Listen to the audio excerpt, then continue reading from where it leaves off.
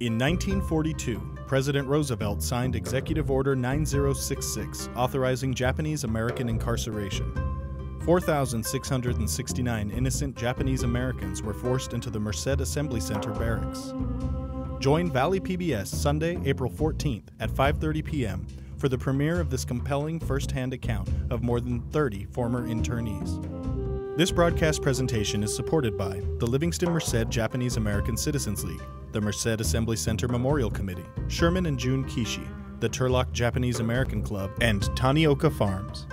To remember is to honor.